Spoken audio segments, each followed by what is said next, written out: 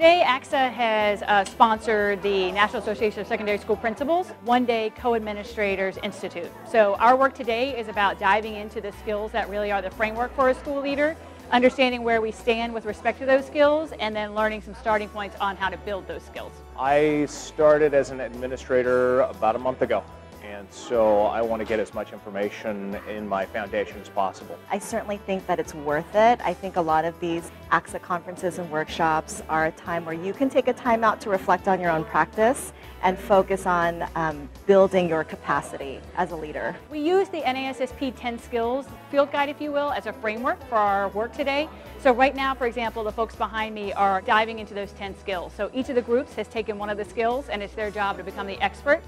Once they've done that, then of course we'll do an activity where everybody gets to experience each of the 10 skills and we get to share out about it. This is kind of creating the base, if you will. One of the things that's been our goal since I've been a part of the committee is to really establish more networking opportunities as well as professional development opportunities specifically for co-administrators. Regardless of our experience, our levels, how many years we've been doing this work, all of us can be better.